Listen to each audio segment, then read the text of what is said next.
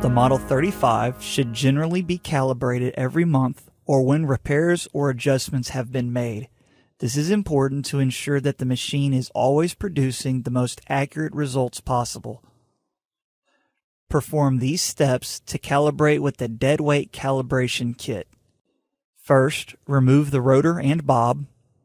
Install the calibration fixture and spool. Select a weight according to the dial deflection for calibration weights. This can be found in Table 6.1 in the Model 35 manual. Next, attach the weight to the unit, then adjust the alignment of the weight. The string should be horizontal from the spool to the pulley. Once complete, compare the dial reading to the information in Table 6.1 in the manual.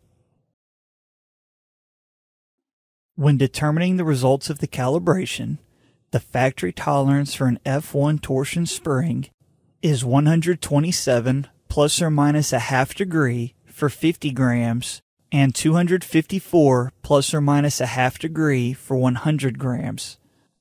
A movement of plus or minus 1/2 degree is permissible when the main shaft is turning.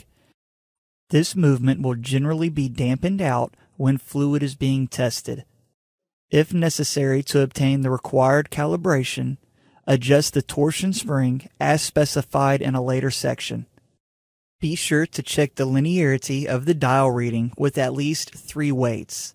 If the spring appears to be non-linear, then the bob shaft is probably bent. An instrument with these characteristics needs additional service and/or repair.